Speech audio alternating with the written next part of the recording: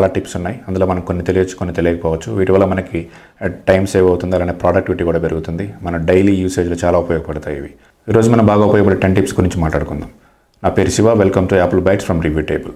మీకు వీడియో నచ్చినట్లయితే లైక్ చేయండి, షేర్ చేయండి, అలానే సబ్స్క్రైబ్ అవ్వడం మాత్రం మర్చిపోకండి. So let's get started.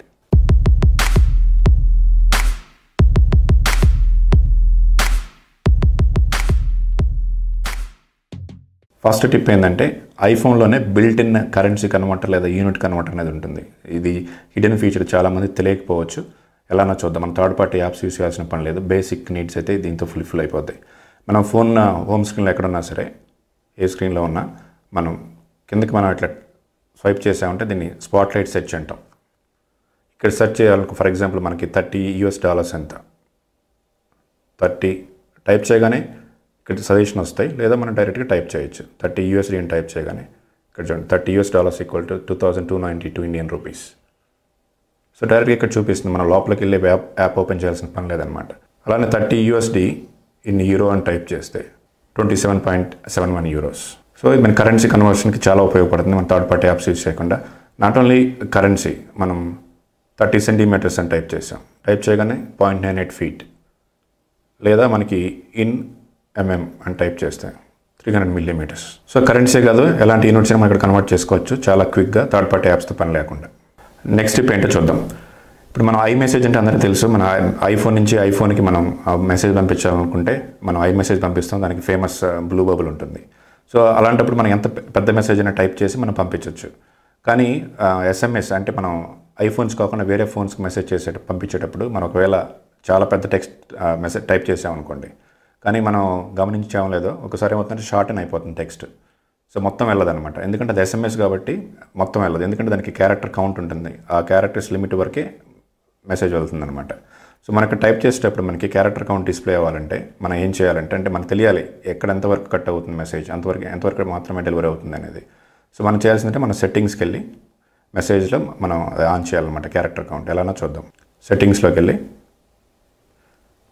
కిందకి స్క్రాల్ డౌన్ చేస్తే మనకి మెసేజెస్ కనపడుతుంది. ఈ మెసేజెస్లో క్యారెక్టర్ కౌంట్ అని ఉంది. దీన్ని ఆన్ చేసామంటే ఇప్పుడు మనం మెసేజెస్కి వెళ్ళామంటే ఇప్పుడు టైప్ చేస్తున్నాం. ఒకసారి లైన్ కంప్లీట్ అయితే అప్పుడు కౌంట్ చూపిస్తాను అనమాట. ఇక్కడ చూడొచ్చు మీరు 160 క్యారెక్టర్స్ మ్యాక్సిమం లిమిట్ అనమాట. 41/160 అని చూపిస్తుంది. సో 160 అవ్వగానే మనం టైప్ చేయడం ఆపేసి మెసేజ్ పంపించి మనం రెస్ట్ ఆఫ్ ద మెసేజ్ అనేది మళ్ళీ ఇంకోసారి టైప్ చేయొచ్చు. లేదంటే మనకు తెలియకుండా షార్ట్ అని అయిపోతుంది. మనం పంపించాలనుకున్న మెసేజ్ మొత్తం డెలివరీ అవ్వదు అనమాట. నెక్స్ట్ టిప్ ఏంటంటే మన ఫోన్లో మల్టిపుల్ కీబోర్డ్స్ ఉంటాయి.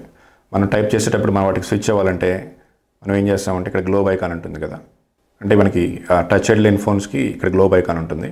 లేదంటే వీటికి ఎమోజీ బటన్ మీదనే మనం ట్యాప్ చేసామంటే మన కీబోర్డ్స్ అనేది స్విచ్ అవుతుంటాయి, ఆటోమేటిక్గా కీబోర్డ్ స్విచ్ అవుతున్నాయి.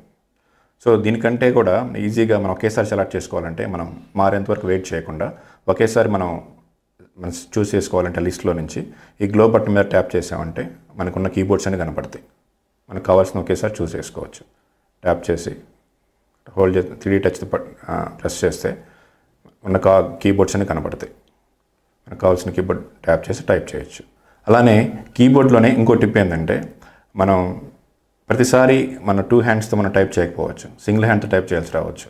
అంటే ఇప్పుడు మన లెఫ్ట్ హ్యాండ్తో నేను టైప్ చేస్తున్నాను. 1 హ్యాండెడ్ కీబోర్డ్ ఎలా ఎనేబుల్ చేయాలో చూద్దాం. ఇక్కడే ట్యాప్ చేసి పట్టుకున్నామంటే ఆ గ్లోబ్ ఐకాన్ మీద ఇక్కడ చూడొచ్చు మనకి కీబోర్డ్స్ కనపడుతుంది. మన ఫుల్ కీబోర్డ్ ఇది లెఫ్ట్ హ్యాండెడ్. దాని మీద ట్యాప్ చేసామంటే లెఫ్ట్ హ్యాండ్ కీబోర్డ్. సో మనకి చాలా కన్వీనియంట్గా ఉంది. సింగిల్ హ్యాండ్ తోటి మనం టైప్ చేయొచ్చు. మనం ఎక్కువ దూరం రీచ్ అవ్వాల్సిన పని లేదనమాట. అలానే మనం స్విచ్ అవ్వాలంటే ఇక్కడ యారో ఉంది కదా, ఈ యారోని ట్యాప్ చేస్తే రైట్కి వెళ్తుంది, లేదా ట్యాప్ చేసి పట్టుకొని ఫుల్ కీబోర్డ్కి రావచ్చు. అలానే రైట్ హ్యాండెడ్, మన రైట్ హ్యాండ్తో మనం టైప్ చేయాలనుకున్నప్పుడు ఇలా టైప్ చేయొచ్చు అనమాట. ఇది సెట్టింగ్స్లో కూడా మనం ఎనేబుల్ చేసుకోవచ్చు. ప్రతిసారి మనం అక్కడికి వెళ్ళాల్సిన పని లేదు, రైట్ ఫ్రమ్ ద కీబోర్డ్ నుంచే మనం ఎనేబుల్ చేసుకోవచ్చు అనమాట. ఇక్కడ ట్యాప్ చేసామంటే. నెక్స్ట్ టిప్ ఏంటంటే, టచ్ ఐడి ఉన్న ఫోన్స్ కానీ లేదా ఫేస్ ఐడి ఉన్న ఫోన్స్ కానీ మనకి అన్లాక్ అయినప్పుడు మనకి హ్యాప్టిక్ ఫీడ్బ్యాక్ అంటే వైబ్రేషన్ ఫీడ్బ్యాక్ రావాలి అనుకుంటే దాన్ని ఎలా ఎనేబుల్ చేయాలో చూద్దాం. అది ఫేస్ ఐడి ఉన్న ఫోన్స్లో అయితే హోమ్ బటన్ ఉండదు కాబట్టి మన సెట్టింగ్స్కి వెళ్ళి యాక్సెసిబిలిటీ ఉంటుంది. ఇక్కడ యాక్సెసిబిలిటీకి వెళ్ళి ఫేస్ ఐడి అటెన్షన్ ఉంది, ఫేస్ ఐడి అండ్ అటెన్షన్. అక్కడికి వెళ్ళి haptic on successful authentication. Phone unlock అవ్వగానే మన హ్యాప్టిక్ ఫీడ్బ్యాక్ లాగా వస్తుంది. అలానే టచ్ ఐడి ఉన్న ఫోన్స్లో అయితే సెట్టింగ్స్కి వెళ్ళి జనరల్ హోమ్ బటన్ ఉంది ఇక్కడ చూడండి. హోమ్ బటన్లో మనం ఇంటెన్సిటీ అనేది మనం ఇంక్రీజ్ ఆటోమేటిక్ మనకి యాప్టిక్ ఫీడ్బ్యాక్ అయితే వస్తుంది. కానీ మన ఇంటెన్సిటీ 1, 2, 3 అని ఉంటుంది. అంటే ఈ వైబ్రేషన్ అనేది ఏ లెవెల్లో రావాలనేది ఇక్కడ సెట్ చేసుకోవచ్చు. మనం ప్రెస్ చేసామంటే మనకి వైబ్రేషన్ వస్తుంది. సరిపోదనుకుంటే లెవెల్స్ పెంచుకోవచ్చు 3 కానీ అట్లా. సో ఎప్పుడైతే డన్ ట్యాప్ చేశాక నేను ఎప్పుడైతే అన్లాక్ చేస్తానో అప్పుడు ఆ యాప్టిక్ ఫీడ్బ్యాక్ వస్తుంది అనమాట. సో నెక్స్ట్ ఫీచర్ ఏంటంటే మనం ఎస్పెషల్లీ ప్లస్ ఫోన్స్ అంటే 6+, 6s+, 7+, 8+ అలా పెద్ద ఫోన్స్ ఏమైనా ఉన్నాయో ఐఫోన్స్లో లేదా చిన్న ఫోన్స్లో కూడా వాడుకోవచ్చు ఈ ఫీచర్ని. మనం టాప్ ఆఫ్ ద పేజ్ మనం రీచ్ అవ్వాలంటే కొంచెం కష్టంగా ఉంటుంది. మనం నార్మల్గా 1 హ్యాండ్తో పట్టుకొని మనం టాప్ రీచ్ అవ్వాలంటే మనం వెబ్ అడ్రస్ టైప్ చేయాలి, నేను కొంచెం ఇబ్బందిగా ఉంటుంది. కానీ నేను యాక్సెస్ చేయాలంటే ఒక ఫీచర్ ఉంది, దీన్ని రీచబిలిటీ అంటారు. అదే ఇప్పుడు నేను ఇది ఫేస్ ఐడి ఉన్న ఫోన్స్లో అంటే హోమ్ బటన్ లేని ఫోన్లో అయితే నేను జస్ట్ ఇలా కిందకి స్వైప్ చేశానంటే కిందకు వస్తుంది అది, అండ్ ఇక్కడ టైప్ చేయొచ్చు కావాల్సింది. అదే ఎగ్జాంపుల్ అనమాట. సో అదే నేను హోమ్ బటన్ ఉన్న ఫోన్లో అయితే నేను 2 టైమ్స్ కనుక ఇట్లా ట్యాప్ చేశానంటే, ప్రెస్ కాదు జస్ట్ ట్యాప్ అనమాట, ట్యాప్ చేశానంటే కిందకు వస్తుంది. అది ఎలా ఎనేబుల్ చేయాలో చూద్దాం. రీచబిలిటీ ఎనేబుల్ చేయాలంటే యాక్సెసిబిలిటీలోకి వెళ్ళి టచ్లోకి వెళ్ళిన తర్వాత మనకి రీచబిలిటీ అని ఉంది ఇక్కడ, దీన్ని ఆన్ చేయాలన్నమాట. అలానే ఇక్కడ కూడా అంతే, యాక్సెసిబిలిటీ, టచ్, రీచబిలిటీ అనేది ఎనేబుల్ చేయాలి.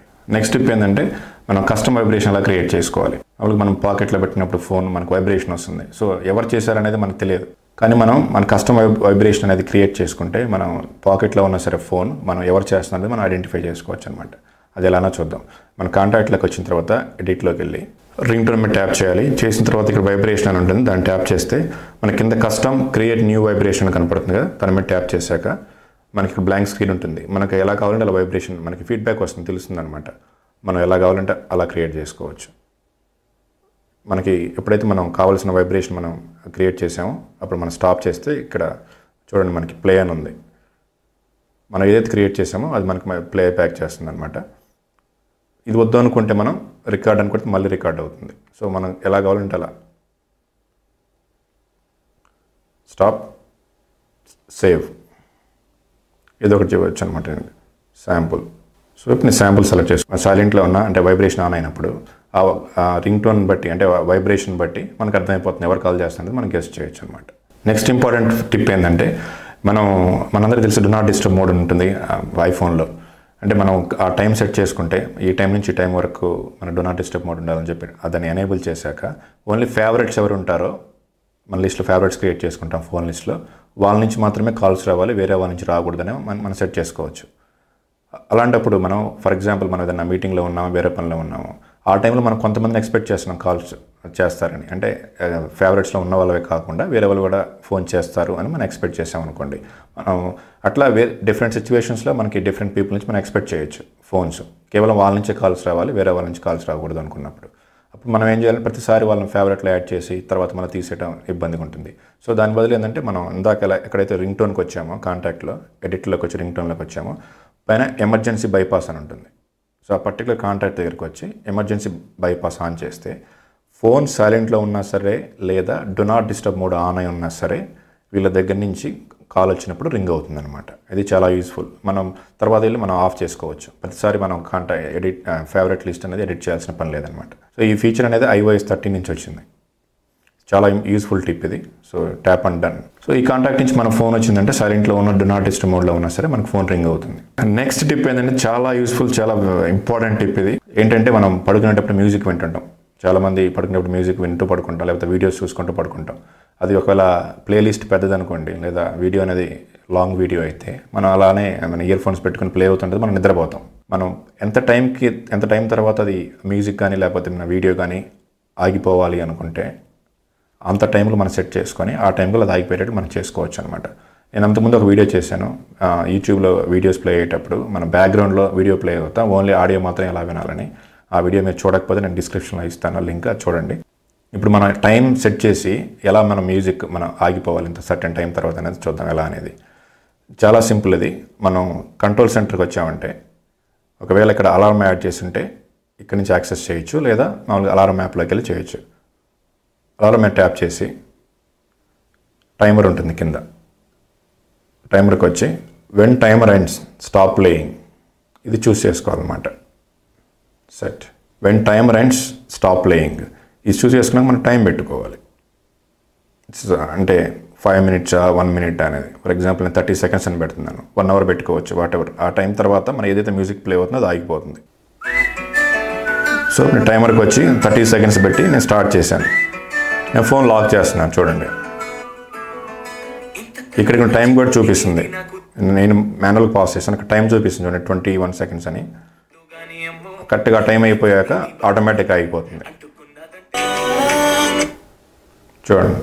సెకండ్స్ అయిపోగానే అది టైం అయిపోగానే ఆటోమేటిక్గా ఆగిపోయింది అనమాట. సో ఈ విధంగా యూట్యూబ్లో వీడియో కూడా అయిపోతుంది. ఇప్పుడు నేను మెసేజ్ చేయాలి, ఎవరికైనా మెసేజ్ చేసేటప్పుడు నేను మొత్తం టైప్ చేయాల్సిన పని లేదు, నేను ఏదో టైప్ చేయాలనుకుంటున్నాను.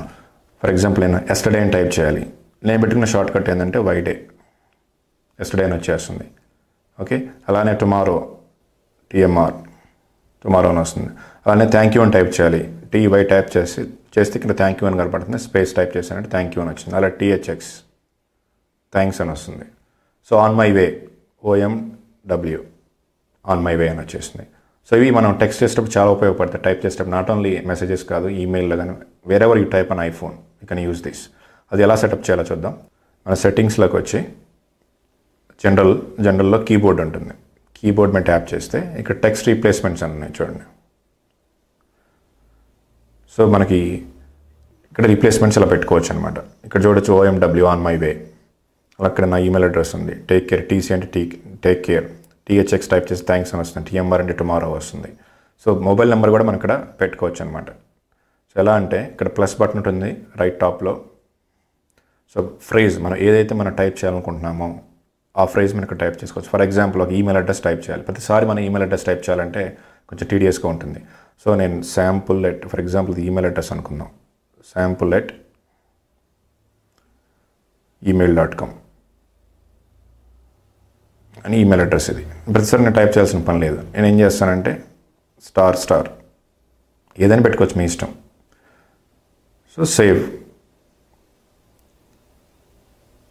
ఇక్కడ నేను ఈమెయిల్ అడ్రస్ టైప్ చేయాలి. నేను మొత్తం టైప్ చేయాల్సిన పని లేదు. స్టార్ అని టైప్ చేస్తే నా ఈమెయిల్ అడ్రస్ ఇక్కడ వచ్చింది చూడండి. దీని మీద ట్యాప్ చేయొచ్చు, లేదా స్పేస్ టైప్ చేసినా వచ్చేస్తుంది, కంప్లీట్ ఈమెయిల్ అడ్రస్ వస్తుంది. సో చాలా యూస్ఫుల్ అవుతుంది. మీ ఇష్టం, మీరు ఇంప్రొవైజ్ చేసుకోవచ్చు అనమాట. ఏది కావాలి మీరు ఫ్రీక్వెంట్గా ఏది టైప్ చేస్తారో వాటికి షార్ట్ కట్స్ క్రియేట్ చేసుకోవచ్చు అనమాట. ఇది iCloudలో సేవ్ అవుతాయి కాబట్టి మీరు వేరే డివైసెస్ ఉన్న సరే మ్యాక్ కానీ లేకపోతే iPads కానీ అక్కడ కూడా ఇది ఆటోమేటిక్గా అప్లికబుల్ అవుతుంది అనమాట. అక్కడ ట్రాన్స్ఫర్ అవుతుంది if you are logged into same iCloud account.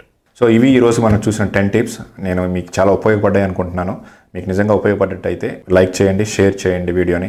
అలానే మీకు ఏమైనా క్వశ్చన్స్ ఉంటే కామెంట్స్ ఉన్నా, సజెషన్స్ ఉన్నా సరే కామెంట్ సెక్షన్లో పోస్ట్ చేయండి, నేను రిప్లై ఇస్తాను. సబ్స్క్రైబ్ అవ్వటం మాత్రం మర్చిపోవద్దు. మీకు వీడియో కనుక నచ్చినట్టయితే ఖచ్చితంగా లైక్ చేయండి, ఎందుకంటే లైక్స్ని బట్టే యూట్యూబ్ ఎక్కువ మందికి రికమెండ్ చేస్తుంది వీడియోని. అలానే సబ్స్క్రైబ్ అవ్వండి, నా ఛానల్కి సపోర్ట్ చేయండి. ఇంకా చాలా టిప్స్ ఉన్నాయి, అవి నేను నెక్స్ట్ వీడియోస్లో చేస్తాను. So see you soon, take care, జై హింద్.